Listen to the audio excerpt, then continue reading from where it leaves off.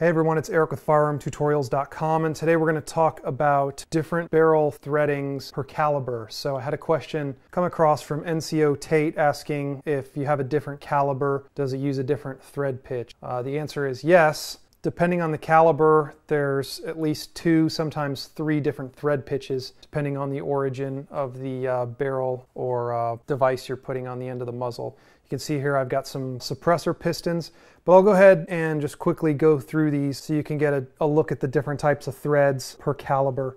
On the left here, I've got a couple 9mm barrels. This is from the Masterpiece Arms 9mm, and then I've got an HK barrel. So with this guy, it's using the 0.5 or 1/2 by 28. Some people call it 0.5, some people call it 1/2. So it's either 0.5 by 28 or 1/2 by 28. This is a US threading, obviously designated in inches. So let's go ahead and take a closer look at it. Okay, so if we look at these threads, you see that there's a lot of them and they're pretty fine.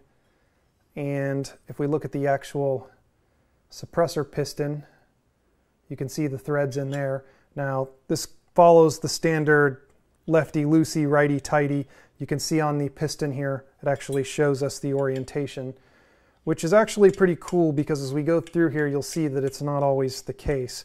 So you see when I screw it on here, it's going to go right down basically to the bottom of the threads and it's locked tight. So if I had a suppressor on this piston, we'd be ready to rock and roll.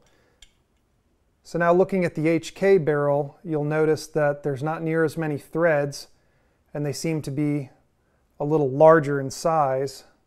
See if I put them side by side here. Now this is what's called 13.5 by 1.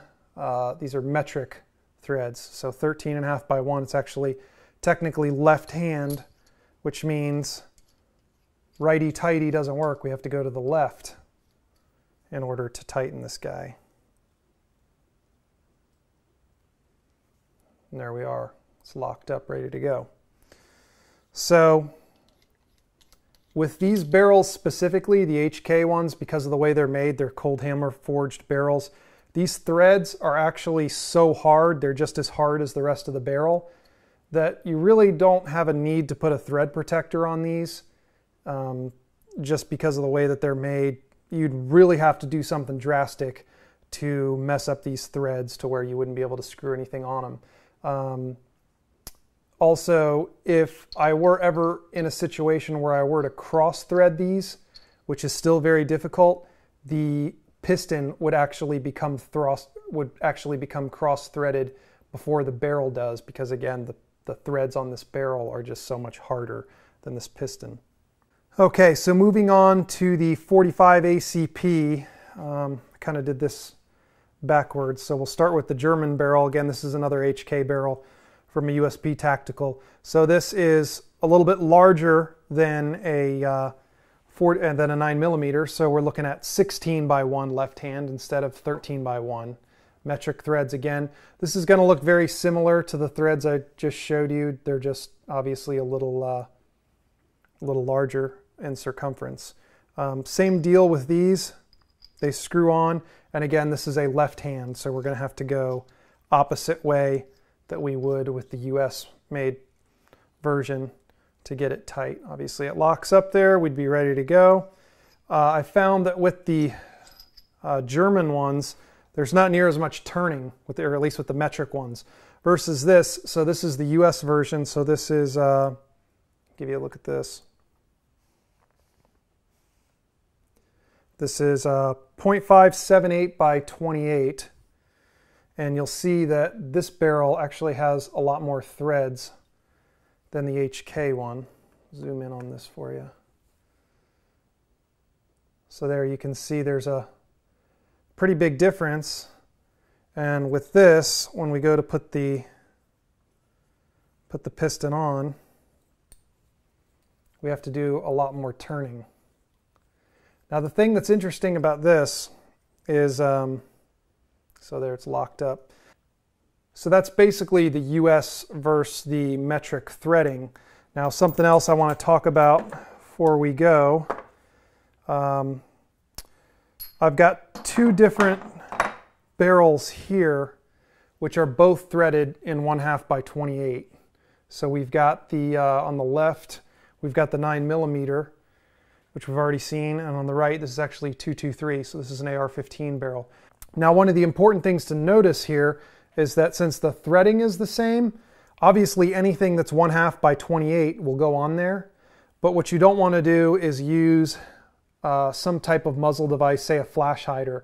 So if we use a 223 flash hider, obviously this will fit on there. But if we were to put this on a 9mm, the hole at the end of this flash hider is actually not big enough to fit a 9mm round through. I can demonstrate that real quick. So, you know, if we take a 223 bullet, boom, it drops right through there. If we take a 9mm bullet, see, it doesn't fit. So you have to be very careful about that.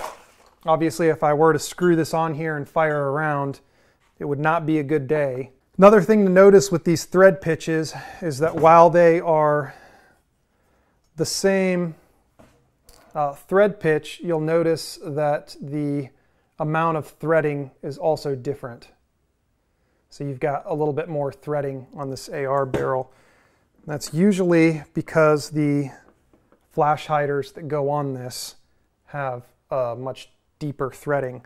Now let's say we were to put one of these suppressor pistons on here, which is obviously meant to go on the shorter threads. If we put it on here, it's going to fit. And since the 9mm is bigger, sometimes it's hard to get these started.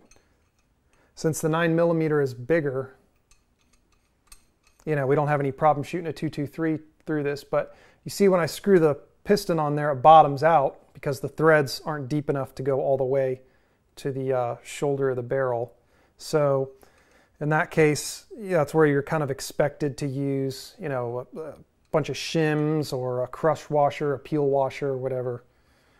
So something else to be aware of. Now I'm going to throw you guys a little bit of a curveball here, since we already talked about the HK barrels. Let's go back to this guy. So the USP 45 tactical barrel, like I said, let me find the piston for it. That was 16.5. Of course, it's going to be the last one I try.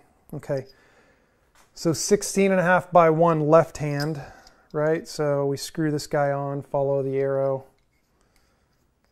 It goes on just fine, right?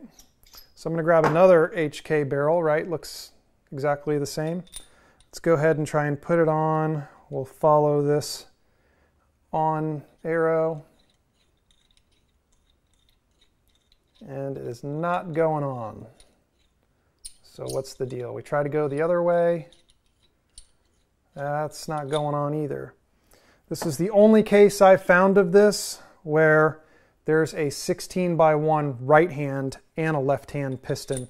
As far as I know, the Mark 23, this is actually a Mark 23 barrel, but the Mark 23, to my knowledge, is the only gun that uses a 16.5 by 1 right hand thread. Anytime I've seen this particular piston advertised, it always says Mark 23. It never says anything else.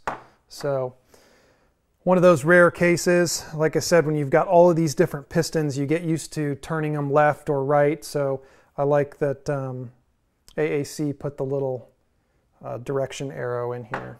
So that's pretty much it, guys. If you have any questions, let me know. Thanks for watching.